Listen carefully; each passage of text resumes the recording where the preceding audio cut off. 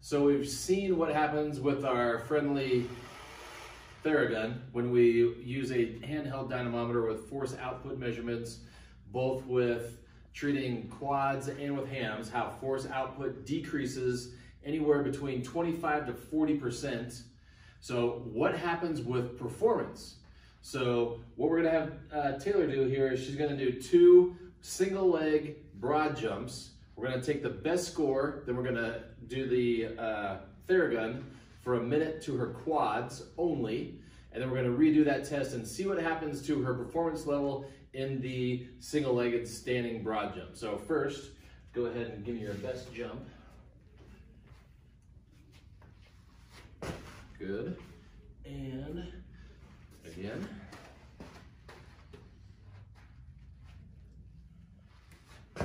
Okay, first one was better. All right, so there's first jump right there. All right, so go ahead and lay down. So we're just gonna Thera Gun to the quads for 1 minute. And I'm not pushing hard, I'm just letting the gun do its job. So keep in mind, we are only using the Thera Gun on one muscle group.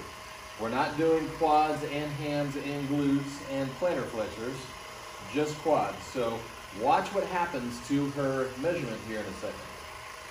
So you should be able to infer what's going to happen, since we already know that this is going to decrease her overall force output by somewhere between 25 to 40%. So the question is, why are people using Thera Guns and foam rollers and stretching when those things all have the exact same effect neurologically on the muscle?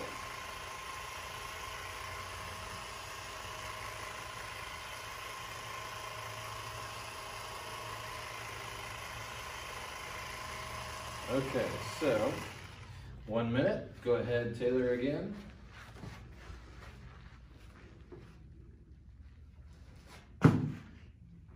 Okay, first one.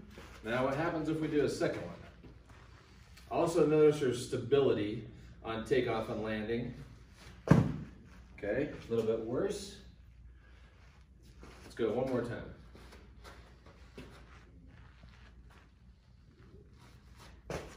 Okay, right where she was pretty much on that second one.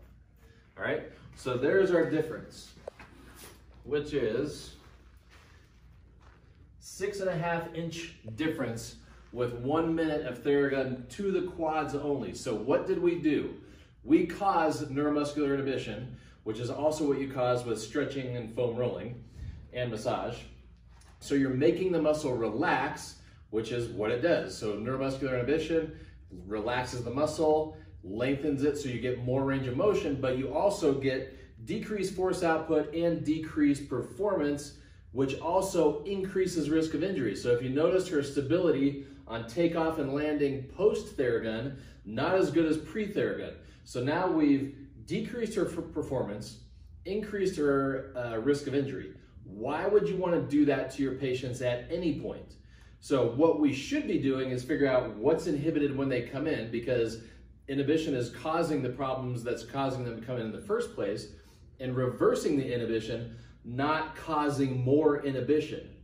All right, so remember, when you have patients come in with orthopedic injuries and complaints, they are neuro patients, and it's up to you, the professional, the expert, the doctor, to figure out where the inhibition is, reverse the inhibition, and then teach them how to maintain that normal facilitation on their own so they get better faster and stay better.